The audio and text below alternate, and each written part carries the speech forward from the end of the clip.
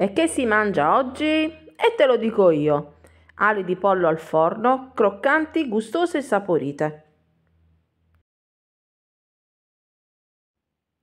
Trasferisci le alette di pollo in una ciotola, aggiungi il sale, il pepe e tutte le spezie e gli aromi di tuo gradimento.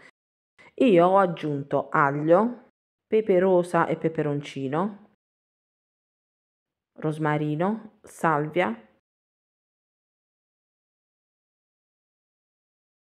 alloro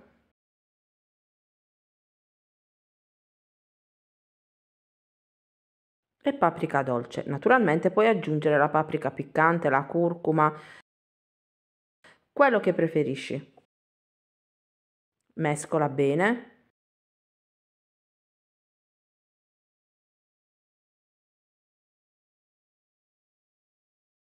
e lascia riposare per almeno mezz'ora. Puoi preparare questo condimento anche il giorno prima per il giorno dopo. Aggiungi a questo punto un cucchiaio di fecola di patate o amido di mais e mescola bene il tutto.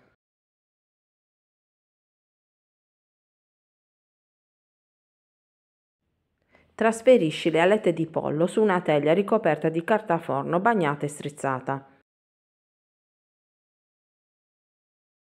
A metà cottura poi ricorda di girare le alette per una cottura uniforme.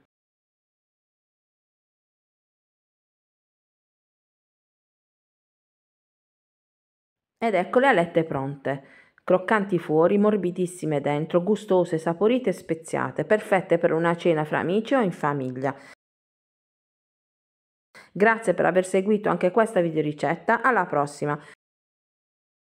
Ciao!